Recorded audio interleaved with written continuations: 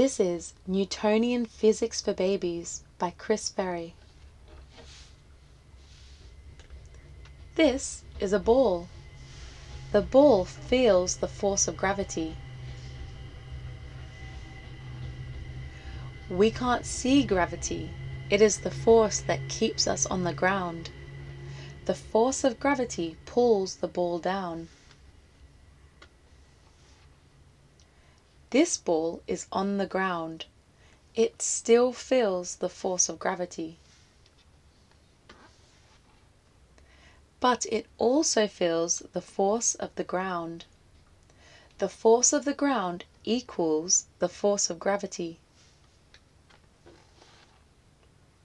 The net force on the ball is 0.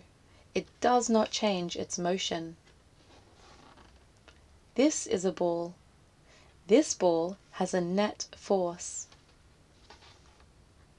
It does change its motion. It accelerates. This ball has mass. This ball has more mass, and this ball has less mass. More mass, more force. Less mass, less force. The force of the ground always equals the force of gravity. This is Sir Isaac Newton. He wrote 3 laws of motion. When this apple falls from the tree, it does not float away.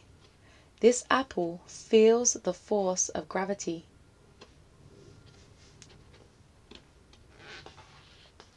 Sir Isaac Newton feels the force of the apple. Now you know Newtonian physics. 1. Newton's first law of motion. If an object has 0 net force, it does not change its motion. 2. Newton's second law of motion. The net force is equal to mass times acceleration. 3. Newton's third law of motion. For every force, there is an equal force in the opposite direction. And that is the end of Newtonian Physics for Babies by Chris Ferrie.